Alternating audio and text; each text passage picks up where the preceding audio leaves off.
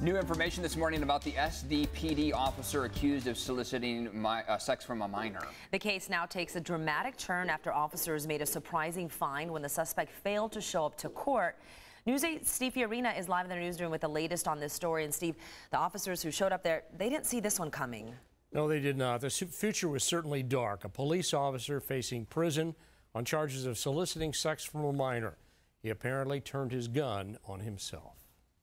I'm going to find that he's failed to appear. San Diego Police Sergeant Joseph Revito was a no-show at his scheduled arraignment, and a bench warrant was issued for his arrest. Did you receive any phone calls from the defendant or possibly counsel for the defendant? No, there has been no contact with the district attorney's office. Hours later, deputies went to his home in Carmel Valley. Once inside, officers found him deceased from an apparent self-inflicted gunshot wound.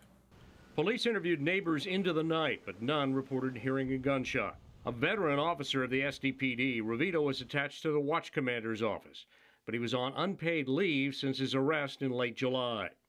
Felony charges of attempted lewd acts on a child, following a tip to Crime Stoppers. He had been free on $100,000 bail and was due in court Monday. It's a difficult time at police headquarters.